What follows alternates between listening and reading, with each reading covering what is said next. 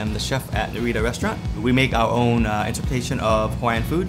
We incorporate Spam, which is a really popular item in Hawaii. We eat tons of that in Hawaii. We've had a brand that's been around for 80 years now.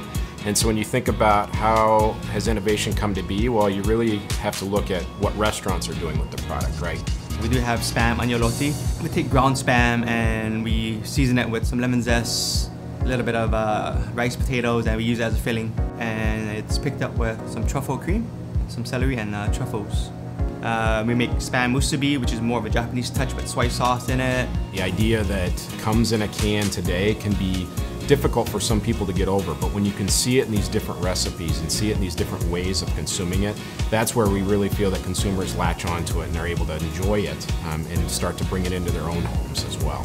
Good food is basically, I think, to me, anything that is tasty, delicious, and you want to eat again and again. In order to produce good food, you have to have good ingredients, right? I think that's the bottom line. It just represents who we are as the Hawaiian cuisine.